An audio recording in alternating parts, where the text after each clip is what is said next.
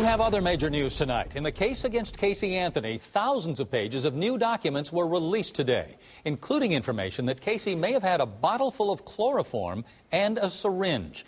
Channel 9's Jeff Deal spent all day going over those new documents.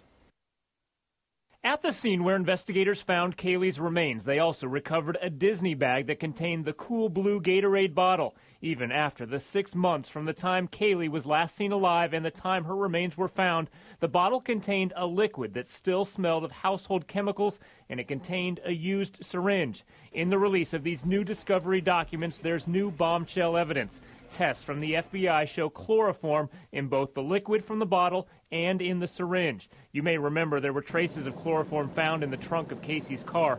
Forensic experts told Eyewitness News chloroform could be a byproduct of decomposition, but the level found in the trunk would be too high to be natural from a small child. That could suggest chloroform from another source was in the trunk. And investigators also found a web page on Casey's ex-boyfriend's computer months before investigators say Casey searched how to make the potentially deadly chemical on her own computer.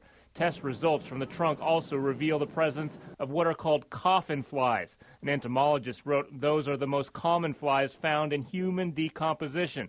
They found signs of the flies that typically arrive both early and late in the decaying process. If Kaylee's body was in that trunk, experts determined likely her body was removed sometime between June 19, 2008, that's 3 days after the little girl was last seen alive, and June 27th, the day the car was found in the Amscott parking lot. Reporting in Orange County, Jeff Deal, Channel 9, Eyewitness News. The FBI also did meticulous testing on the duct tape that was found on Kaylee's mouth.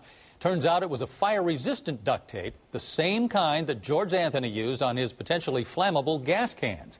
The documents show it was a rare tape sold only for a limited time.